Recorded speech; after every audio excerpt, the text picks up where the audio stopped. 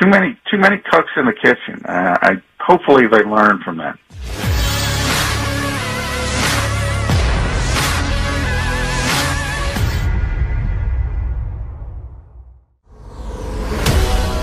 Your official home of the Eagles. Touchdown! Sports Radio 94 WIP, a radio.com sports station.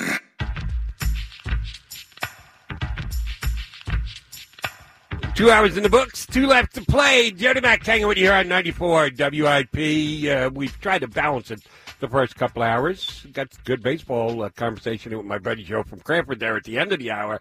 Hoops with John Gonzalez talking Sixers. I've given you my thoughts on the Flyers. I haven't gotten a Flyer call yet, but we're always ready, willing, and able to talk about the Philadelphia Eagles. And yes, since when last I was on here on WIP early last week, we got a chance to meet Nick Sirianni. How did he come across to you? His press conference was on with Angelo in the morning show this morning here on WIP. Jeff Lurie gave you the way that the whole thing proceeded. Are you feeling better about your Eagles or worse about your Eagles? That's a question I'm putting out there to all of you. And those same questions I'm going to put to my next guest. He's been good. He's come on every single week for me during the year to talk birds. He covers them day in and day out for both Sports Illustrated and PhillyVoice.com. John McMullen joins me here on 94 WIP. JM, how are you? Hey, Jody, how are you?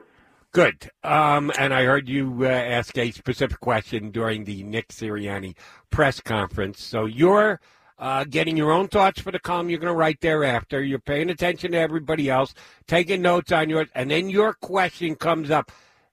Did you like the way your question fit into the overall Zoom conference at the time because you don't have control of it? They call on you when they call on you. Did you like what the coach said to you? Yeah, I did. I thought, and it's not because it was my question. I was later on in the process, so he got hammered, obviously, and rightfully so, with the Carson Wentz questions. I mean, you have to ask those questions, even though he's not in a position to answer them. I mean, the organization hasn't made a decision, so he's in a difficult spot there. But I went with the coaching staff and the inexperience and some of those guys and how he plans to go about it, because, I think that's my biggest concern. I'm not worried about an introductory press conference, winning or losing it. I was a little bit nervous. I mean, Doug Peterson, you can go back to 2016. People mocked him. You'll be defined ultimately by how you coach the team in wins and losses. So, people talk about first impressions, and it's true, but first impressions to the media or the fans, they don't matter because they're going to, as I said, judge on wins and losses. Now, first impressions inside that locker room, that's a big deal. And we'll see how he handles that and how the players accept him and his coaching staff. I mean, the latest hire, Nick Rallis, is assistant linebackers coach in Minnesota, 27 years old, Jody. 27 years old. Same as Alex Singleton. And that's the youngest, but there's not a lot of wise old, owls on this staff. If you think about Jim Schwartz, Dave Phipp, all this experience, Ken Flajole, now you're talking about a 29-year-old special teams coordinator, a 37-year-old first-time defensive coordinator, a 27-year-old linebackers coach. Look, they all might be wonderkins, but, boy, I don't know. I'd like to have a sounding board, I would say that. Agreed on that end. This is just my observation, and you know better than me, and that's why I got to ask you. Because of connections and guys they've worked with before and known, and guys they work with who have worked with the people who are being hired and the like, I don't want to say it's all Nick Sirianni's staff, but it seems like his fingerprints are more all over it than anyone else, including Howie Roseman. Before we even break down the young guys that they're hiring, how surprised are you that they've given Nick Sirianni what seems to be this much power and say-so over the staff that's being put together? Well, it's a surprise only because of the last coach. Ultimately, I always say if you're going to hire a coach, you should have no confidence in them to let them pick their staff. So I don't think it's weird at all unless you add the context of the last coach who, oh, by the way, won the only Lombardi trophy in team history, and for some reason you didn't extend that respect to him. So I think that's the only reason when you add that context in that it comes across as a little bit strange. I would say that about any coach. If you're going to hire them, you should let them pick their staff. And for the most part, the Eagles have done that with Nick Sirianni. I applaud that. My question is on the old guy. Why the heck didn't he get to do that? I can't answer. Nor will Harry Roseman or Jeff Flory. We can ask, but I don't know that either one are going to provide and or even have an answer for you on that. You mentioned Wonderkind. Is this guy the assistant coach whisperer? Do you think there is the possibility that, we're going to go through growing pains, but damn, when it comes together, this young staff with a year or two under their belt are all going to blossom into guys who will be highly sought of around the league. Just judging from afar on what they've accomplished, other than their age, are you hearing good things about the guys that Sirianni are reaching out and giving jobs to? Well, I think you said the right thing, growing pains. I mean, yeah, they could all turn into great coaches, but I think it's going to take a while. I mean, that's the thing about this group. There isn't a lot of history to go on for obvious reasons. There isn't a lot of accomplishments because they haven't had that opportunity.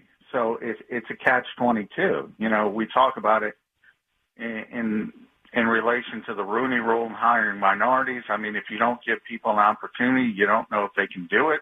You could say the same thing about youth, and all you can say is we'll see. I mean, that's the best you can do.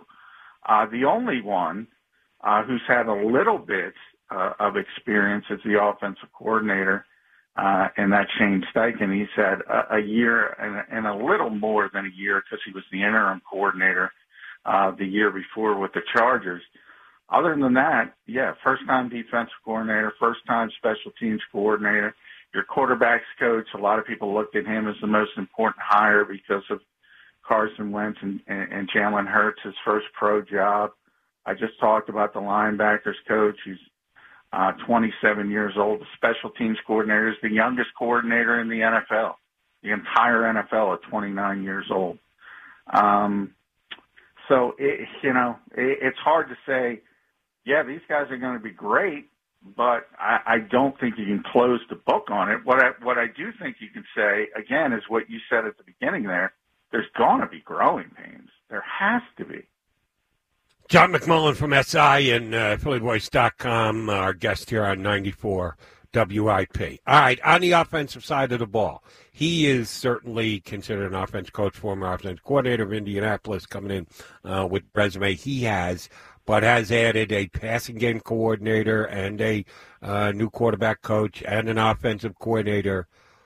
Who is going to be the guy who is going to be tightest with Carson Wentz? If you were to guess, they surely haven't told us. That they may refuse to tell us, and we might not find out even when the season starts and gets underway. I can get your little 15-minute peek at practice, but you might not be able to find out who's the guy whose main gig is to guide and formulate with Carson Wentz off what they have done so far in their resume says. Who do you think that's going to fall to? It's going to fall to Brian Johnson, the quarterback's coach. I mean, that's the guy who's going to work with the quarterbacks on a daily basis. That's the guy who's going to run the quarterback meetings. That's the guy who's going to work on the mechanics, the fundamentals, the day-to-day stuff. So everybody's important when you talk about the passing game coordinator, the offensive coordinator, and obviously the head coach is going to call the plays. I mean, those guys are going to be real important when it comes to game plan. But when you talk about working day to day and having that closest relationship, just as it was with Press Taylor, and just as it was with John DeFilippo, even though, it was a different type of relationship, more of a tough love relationship with John, those are the guys you're going to be closest to, at least working the closest to. That's just the natural evolution of how practice is and how the day is broken up.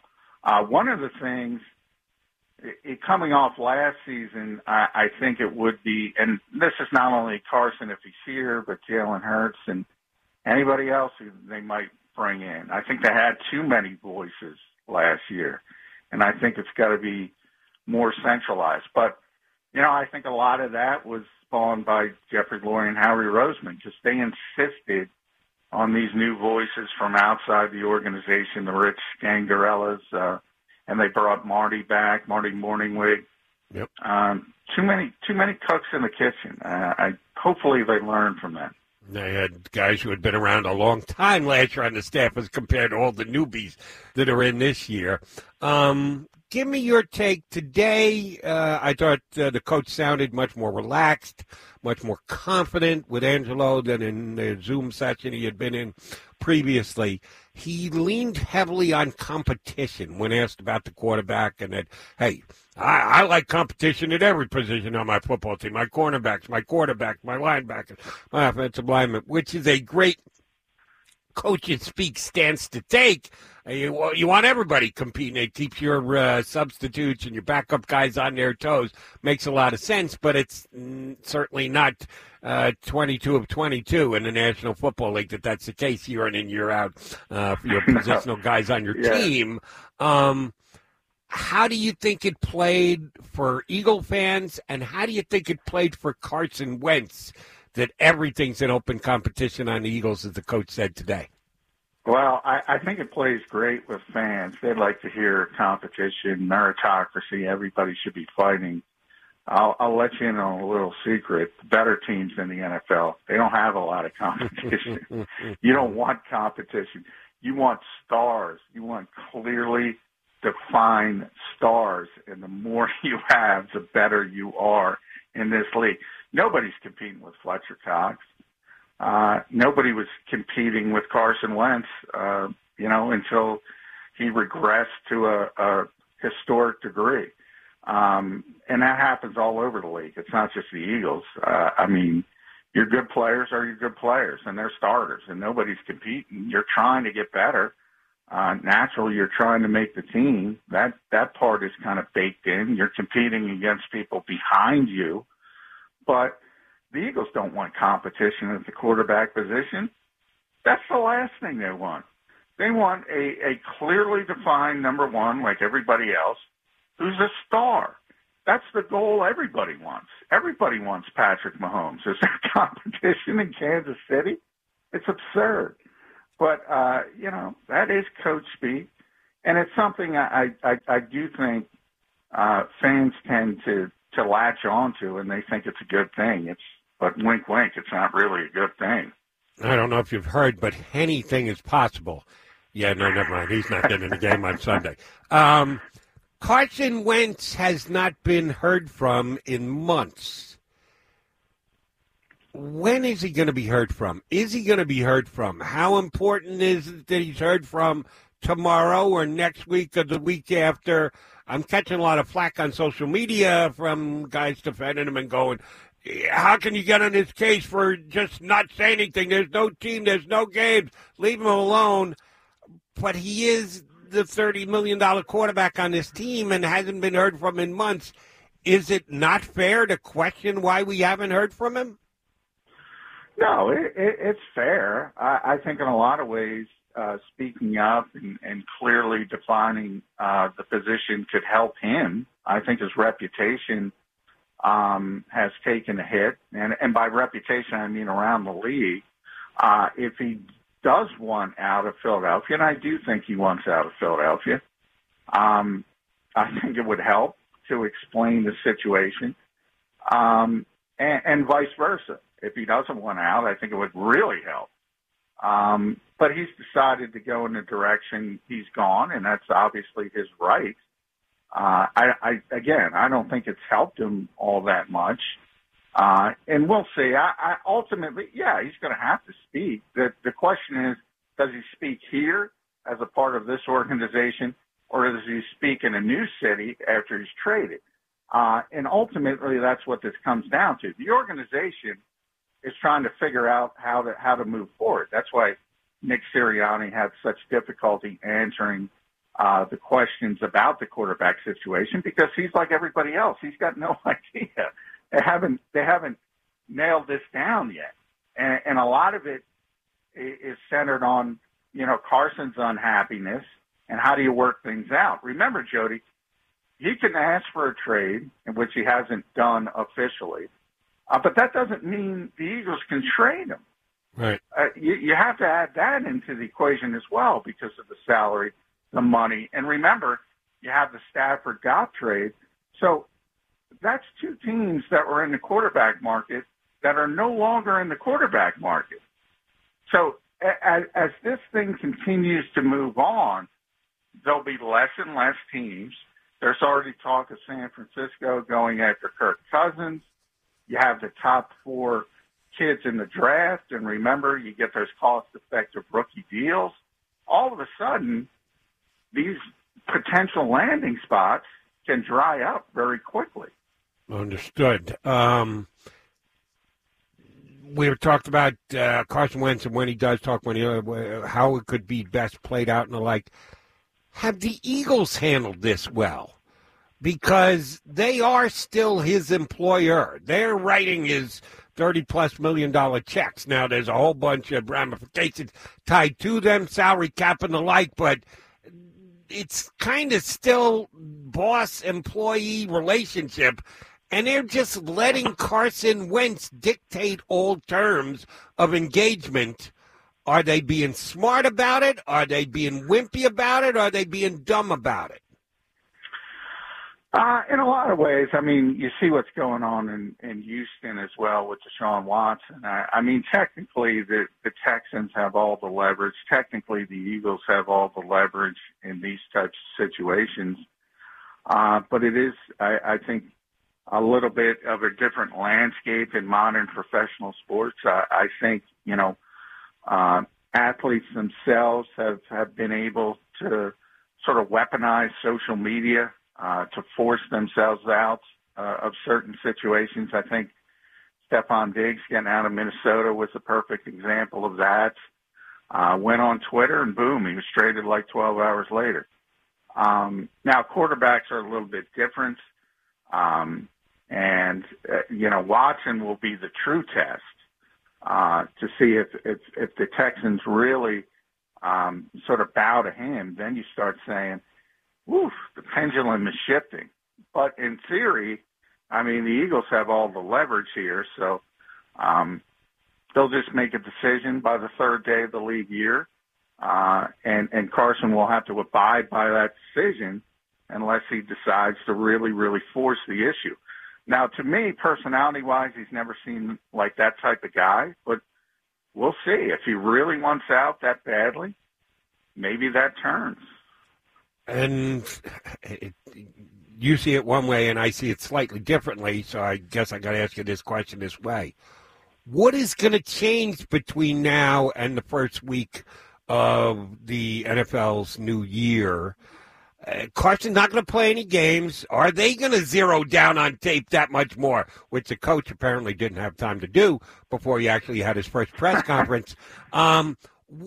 They should have all their ducks in a row and have their opinions on Carson Wentz as to whether they are or aren't going to trade him. Or are they just letting themselves be guided by what the market says? I know it's impossible to overlook, but shouldn't they already have their opinion on whether Carson Wentz can or can't be their quarterback going for the future? They should or shouldn't trade him. Shouldn't they really know that by now? Yeah, and I think they do. And ultimately, I think the plan was to try to, reboot it for one more year, try the reclamation project and try to rebuild them and try to get the confidence back and try to get things going in a positive direction. But I do think they're also, and you have to defend the Eagles a little bit. You have to have those backup plans, those contingency plans. And yeah, I mean, they're going to see if there's teams interested. They're going to see if there's value. Howie's certainly going to ask Jeffrey Lurie, hey, are you going to sign off on that $33 million of dead money? All these questions have probably already been answered. And it comes down see, to... that one to me, and I'm sorry to interrupt, that has to have already been answered. Yeah, Either no that's question. kind of a real simple yay or nay, that the owner absolutely has the right to have it asked of him, and he's got to go thumbs up and thumbs down. Either you can or you can't. Either you're the owner and you go, yeah, all right, I know it's not pleasant, but if you're telling me this is the best way for us to move on, because Jeff sat up there and told us about winning championships, and that's why they fired Doug Peterson, because he was more worried about winning in 2021, and the Eagles were looking at the longer field. So Jeff Lurie's got to be able to answer that question now, doesn't he? Yeah, I mean, that question's already been answered, and more of it has to come to, again, even if Jeffrey Lurie said yes, okay, you can do that. Again, that doesn't mean the Eagles can trade him. I mean, there's still all the hurdles I mentioned before as far as availability, as far as other options. Remember, a lot of these teams might be in a position, these quarterback-hungry teams might be in the position to draft Fields or Lance or a young quarterback who's cost-effective, as I said, for 5 years. They might prefer that route than going for a quarterback that makes a ton of money and is coming off a terrible season. So even if Jeffrey Lurie said, yes, I'll eat the money, it doesn't mean you can trade him. So all of these things are factored into it, and that's what the Eagles are going through. But, yeah, behind the scenes, Howie and Jeff have already made this decision. Now, the only thing that I think could change it is, again, if Carson goes over the top and goes in that type of situation and becomes such an issue that he forces his way out of the organization, that I think could change things. But, again, from a personality standpoint, I find it very hard to believe he would do that. I was going to say, I even though I'm not happy with Carson Wentz right now, I wasn't happy with the way he played, and I'm not happy with the way he's handled his business, I doubt highly he's going to go as full bore, guns blazing as a guy like Deshaun Watson has already. When do you think the dominoes start to fall in this? Did the Goff and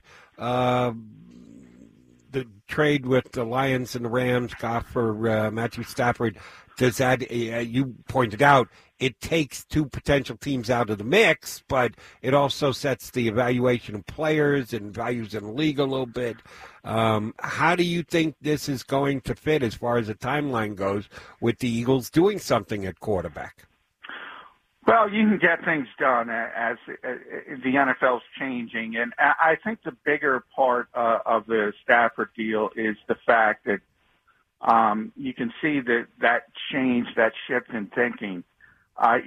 You go back 5 years, and if you talk about an NBA-like trade or a baseball-like trade, just didn't exist in the NFL. Didn't exist. Now you have some new people in power, and they're willing to accept new ideas, and they're willing to, sort of do what NBA teams do and pay a premium to get rid of so-called toxic assets. And I think that's what you're seeing. So I think the bigger part of that trade isn't evaluation. It's willingness for NFL teams to listen to these types of situations where you'll take on a big contract if you're given, Brock Osweiler really started this. Yes. When Houston sent him to Cleveland, and Cleveland essentially bought, I think it was a second-round pick, that was really the start of it. And it slowly is going in that direction. Now, it's interesting. The Rams had the record for what we said, dead money, $21.8 million, and they set a new precedent. So that helps, but it's $22.2 million. Now, with owners, Jody, you've been around sports a long time. That's how precedents go. They go up a little bit. 21.8 to 22.2. Okay. Can you go from 22.2 to 33? That's a big, big, big leap. Jerry Seinfeld would call that a big matzo ball. The answer in my eyes is yes, and I think Jeff Lurie is willing to do it. But the things you've been pointing out, and I've been kind of saying the same thing, because I feel they can get a first-round pick for Wentz. No, they couldn't. Second-round pick. No, they couldn't. Third-round pick. No, I don't think so. At best, if the perfect trade lines up, they might be able to get a day 3 pick. I've said all along, if they reaches the point, what you've already described as Carson Wentz going ballistic and forcing their hand and it getting real ugly, and they have to do whatever they have to just make sure they get Carson Wentz out of town, the Eagles might have to put a pick into the deal. They might have to move Carson Wentz and a pick of their own just to get it done. Yeah. Yes. Exactly. The NBA-like deal, you're adding something on top to get the other team to pick up the toxic asset. That's where we are. Yeah. And it is amazing. And, you're talking about sunk costs in this league. It's not only money, it's also the draft picks, and this is what the Rams just went through. Remember what the Rams and the Eagles gave up to get Jared Goff and Carson Wentz in 2016. Astonishing draft picks and the ability to go up in that draft. Then you pay them those second contracts, $128 million. It's tough to do. The Rams, now the difference also, Jody, the Rams think they're, and I think rightfully so, they think their championship window is open. The Eagles' championship window is not open. No. And it's not going to be open. And we'll wrap it up on this, and John, thanks for hanging around with me as long as you did. Which do you think is more affected this offseason with the years that both Goff and Wentz had and the seasons they had? You correctly pointed out, not only did both teams have to shell out plenty to get into positions to draft them 1 and 2, but both teams made, which now looks like a mistake, the mistake of extending their contract and buying them as franchise quarterbacks, which is going to have more repercussions going forward for the other teams in the league.